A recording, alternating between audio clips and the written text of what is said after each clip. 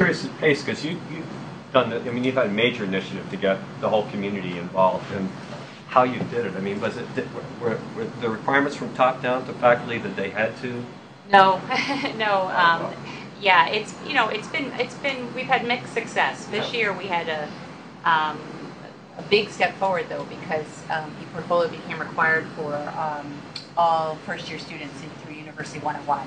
And that was a big hurdle that we've been, you know, it made so much sense to us, the people in the ePortfolio world, and yet we had a lot of resistance. But with the start of this new initiative called the PACE Path, designed to get students, you know, enhancing their educational experience by participating in co-curricular activities and seeking out advising and mentoring and networking.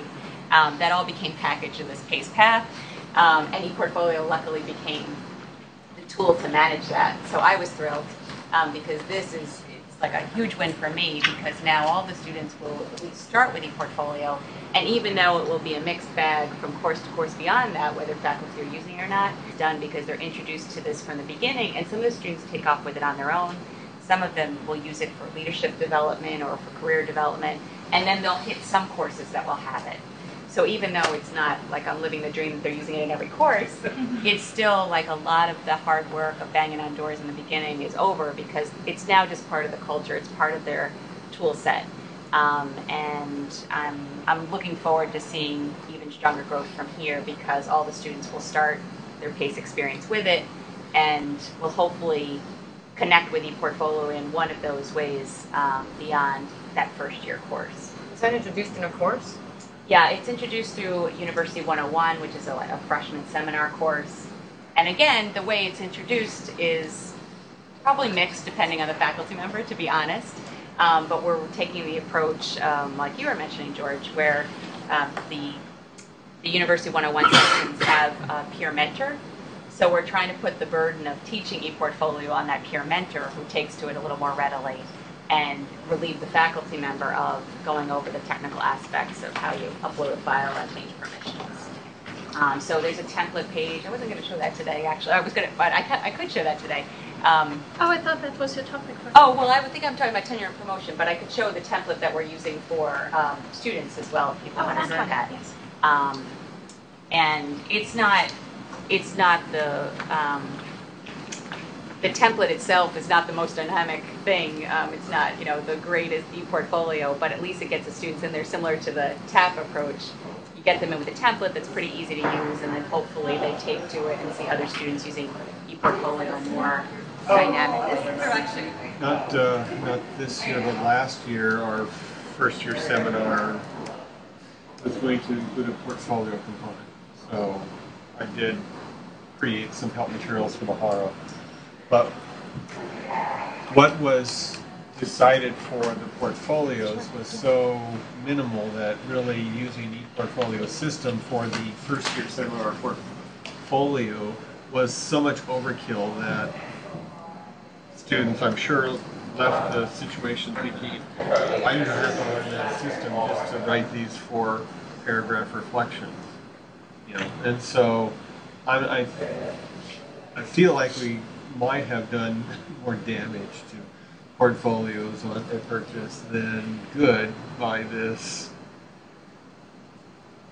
implementation that was not well thought out by the people who were behind the program, unfortunately. At Pratt, we did, I was recently there for several years, and we had a very active ePortfolio going on in one school of Pratt, and they influenced another school and converted. They had a great template that kind of looked at every branch of value learning. It's like the different outcomes you might get to, and the foundation department translated that into their template, made it an art and art history and English, so that every foundation student, which means that in art school, you start out with foundation. So every student who comes through foundation had to do an ePortfolio. That meant we had to train all the faculty members to work with the ePortfolio. And those students, that was a huge win for us because those students are going to go on, every single student is going to go on and ask their sophomore professors, where's our ePortfolio assignment for this class? And so that was an initiative that started a year and a half ago, and it's going along. It's apparently taking, having success, and people are going forward with it. So a lot of people are being pulled in, and now they need to be trained in the upper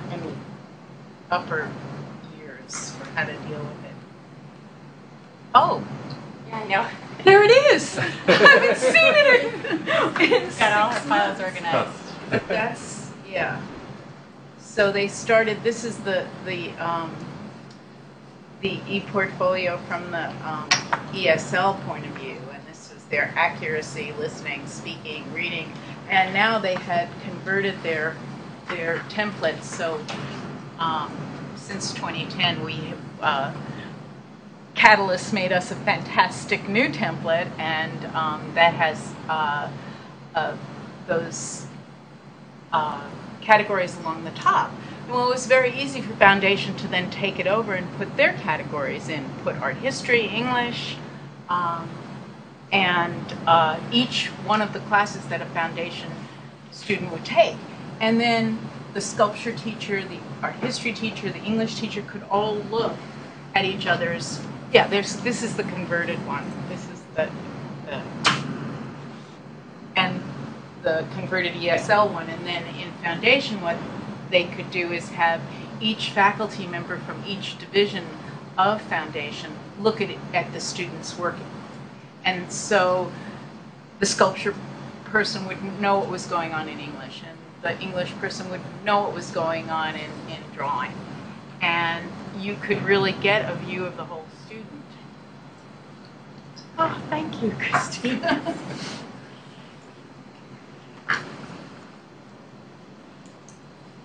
Do you want to briefly talk about Pace Path? Sure. Since we have it up here? Yeah, since we have it up, I mean, that's fine. This is just the outline for the template, so not an actual student one. But again, I feel like this was a big win for our ePortfolio project because we're driving all of our first-year students into ePortfolio, and hopefully, planting the seed about the value of ePortfolio from the beginning. And I think it's going to make it much easier later on for other faculty to use it. With George, you were mentioning faculty don't want to take on the burden of maybe teaching the technology, but yet maybe would use it. So this combined with requiring ePortfolios for tenure and promotion is kind of all of our new students are introduced to it and need to use it. All of our new faculty are introduced to it and need to use it. So it's just setting up a great scenario for, although we don't have the top down saying every program's got to use ePortfolio, we had these two key points where everyone is using it, and hopefully we'll create an even stronger ePortfolio culture than we have now. So all freshmen do University 101? All freshmen need to do University 101. So, we don't have a way to get to transfer students yet, so they're not getting to it. But again, this is huge, and hopefully this will just continue to grow. And even a lot of our grad programs have voluntarily taken to ePortfolio. I think our grad students tend to be more career motivated anyway. They already have artifacts from work experience or professional experience that they are ready to share. So I've been pleasantly surprised that a lot of the grad programs seem to have embraced ePortfolio.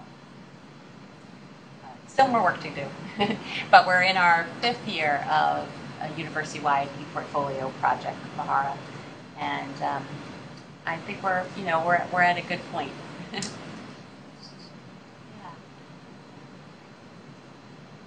We've had good success, like with your tech fellows, our e-turns have been really key to all of these little projects, tenure promotion, PACE path work.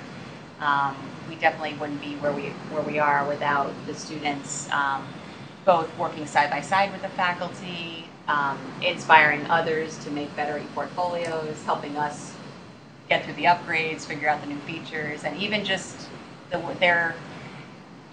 they see ePortfolio. They sort of, I have one idea about it, but the student takes me 2 steps further and kind of how I think about what could be done with ePortfolio. So I think, George, you're so smart and working with the tech fellows here, and I definitely recommend to other institutions, any way you can get students involved in the project is just going to make a stronger project. The e-turns and the tech fellows, I mean, did you have e-turns in academic technologies before that you kind of repurposed for ePortfolio work? The tech fellows, is that those were started specifically for the ePortfolio? Yeah, and then we had a PT3 grant preparing to our CC's technology grant, and that actually continued after this sort of after the accreditation process, and it continued to support the Tech Fellow program then up to the I'm current. just trying to figure out where it would carve out money for new student support and yeah, anyway. Because I think for us what happened was that during that period of ePortfolio push, Yeah. the faculty got used to having a local student that they could go to and ask questions of, and they went to administration and said, "Don't take my tech fellow away." So the program has continued to be funded. I think it's hard. Luckily, we were involved in a couple of grants early on in our uphill climb with ePortfolio, and we specifically used funding to hire, even though we've had students in IT and working, student tech mentors along the way, we specifically carved out this money from these early grants to pay some better students a little more than we pay the typical student. So we pay our e-turns $10 an hour, which is a little bit more than our other students. We gave them a little more prestige. We branded them as e-turns, and initially they were solely dedicated to ePortfolio, but in full disclosure, they're doing a lot more now, with all the other tech tools. But I think in the early days, it really helped to have them really tied primarily to ePortfolio. It created a buzz about it, even giving them the name e-turn or tech fellow. I don't know, I think it just created some excitement around it, and faculty felt pretty privileged if they had an e-turn assigned to them. They were part of our teaching circles in the early days. We had, over a period of 3 years, we trained over 100 faculty through teaching circles that met. It was a year commitment. They had meetings, both group and with their e-turns for a full semester, and then the commitment on their part was to use ePortfolios in at least one of their classes in the spring. Again, that's the same e-turn support. So those things coupled together, the e-turns with the teaching circle faculty development, really helped to create just a more welcoming climate for ePortfolio. And as I was telling Natalie yesterday, I feel in the first few years I was spending so much time explaining what is an ePortfolio, and now I feel like I can spend more time talking about the whys and the hows, but I don't have to define what it is anymore. People have heard me say it enough, and I think that's where you want to get to, right? You want to get to the point where people know what it is, and then you're able to talk a little bit more about why they should use it and how they should use it, but not have to explain from the ground up, because they've seen it in some of the early places. That's funny, on the ABLE list now with Trent Patson's blog, he's really been focusing on trying to get a group together to really, what is ePortfolio? It's an interesting discussion. Yes, I was just talking about that with, Christina or Natalie, I forget who was this week, his recent one about the future of ePortfolios. Right. Yeah. Everyone's trying to figure it out, what's coming next.